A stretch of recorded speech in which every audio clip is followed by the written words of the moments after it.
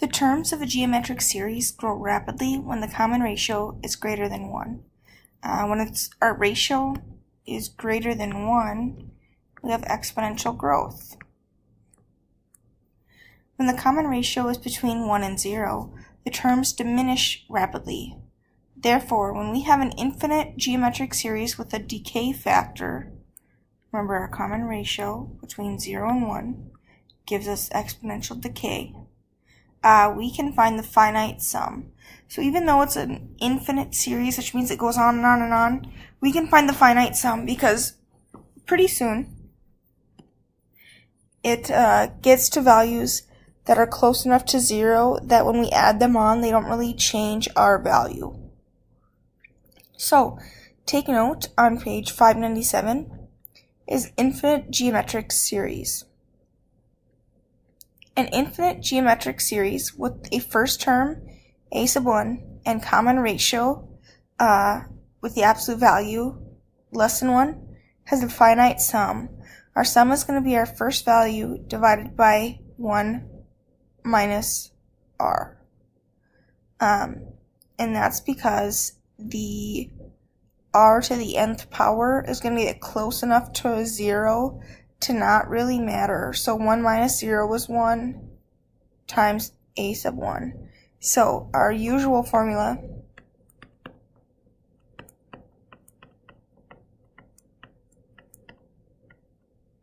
and again, as we plug in bigger and bigger numbers for n, r sub n, it approaches 0, which means it gets really, really close to 0. We get like 0.000000000000001 or something like that. But 1 minus that, eventually our calculators are just going to tell us it's 1 because it's too close to 1 to be able to round. And so we're just going to go with this is 1. Because 1 minus 0 is 1. And anything times 1 is itself.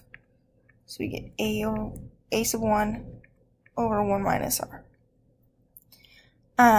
We call this convergence. So we say that it converges to a number s as n gets very large.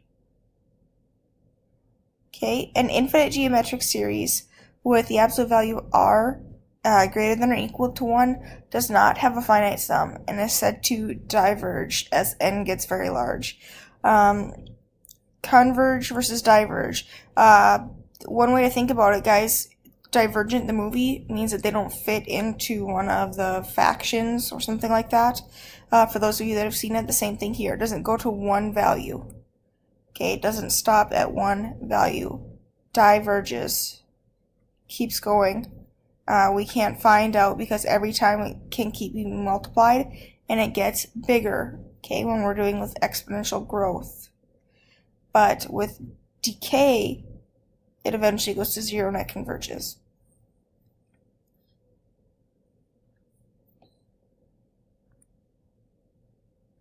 Example 3 is analyzing finite geometric series. Does the series converge or diverge? If it converges, what is the sum? So first thing we need to do here is figure out our common ratio. So from 1 to a half means we multiplied by a half. Half to a fourth, we multiplied by a half. So our ratio is 1/2. Guys, if you're not sure how I got that, I took 1/2 divided by 1. Again, we multiply by the reciprocal, which is still just 1, which gives me 1/2. I took 1/4 divided by 1/2. To divide fractions, we multiply by the reciprocal. Give me 2/4, which is 1/2. Okay? Or we can look. My numerator multiplied by 1 because it stayed the same times 1. My denominator 1 to 2 is times 2. 2 to 4 is times 2. So 1/2. Okay? Now that I know my common ratio, I can find my sum. Since this r is a half, it converges.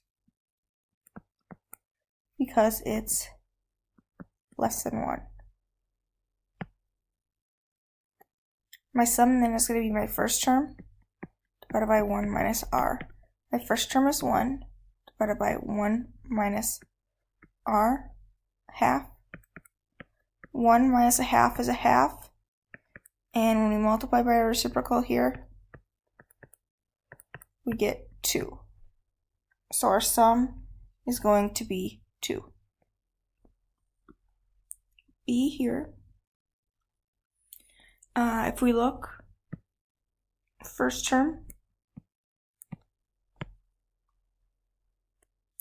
common ratio, and the absolute value of negative 5/4 is greater than 1, which means this is going to diverge. It's not going to go to one specific value because we can keep multiplying and it'll keep getting smaller and smaller.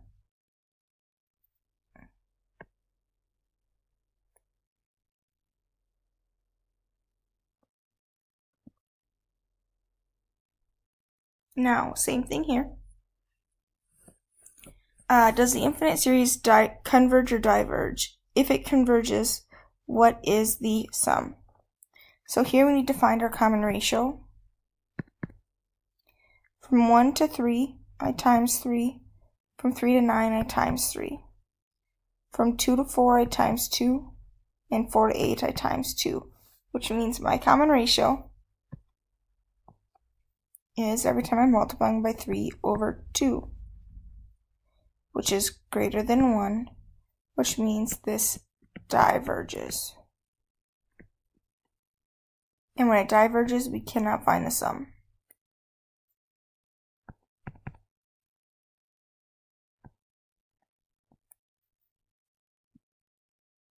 B,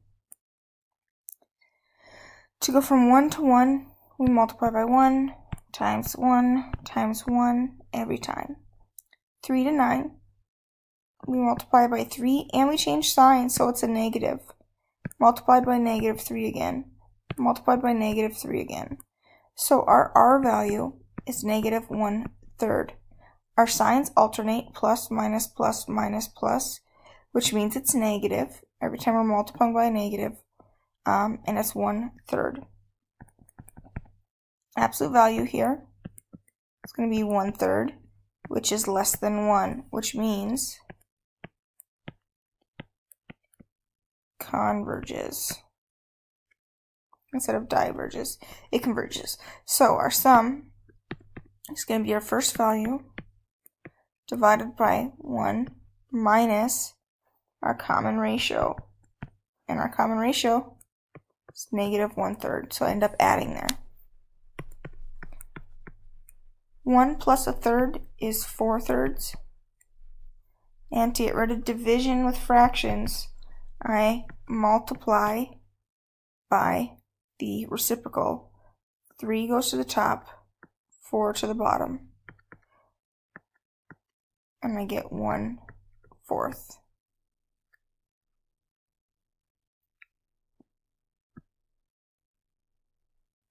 Last one here.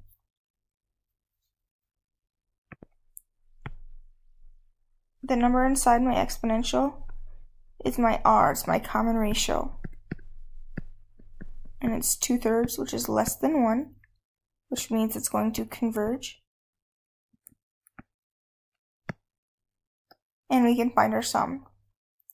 So our sum is going to be our first term. We need to find our first term here. So we take 2/3, first power, which gives us just 2/3. And we divide by 1 minus our common ratio, 2/3. 1 minus 2/3, we can rewrite this if we want to as 3 over 3. Common denominator is 3. Subtract 3 minus 2, we get 1/3.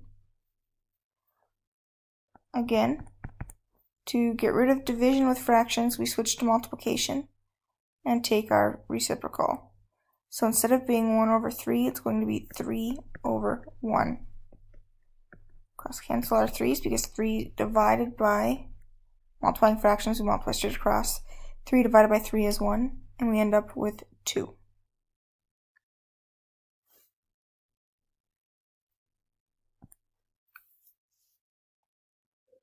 Quick recap here. Just as with finite arithmetic series, the sum of a finite geometric series can be found using a formula. It's necessary to know the first term, the number of terms, and the common ratio. A geometric sequence can be modeled explicitly or recursively. The sum of the first n terms is our first term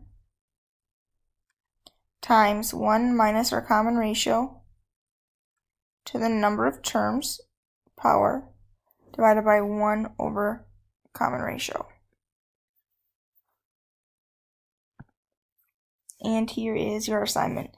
This is the last section in this chapter that we're doing. So this will be our last assignment for chapter 9.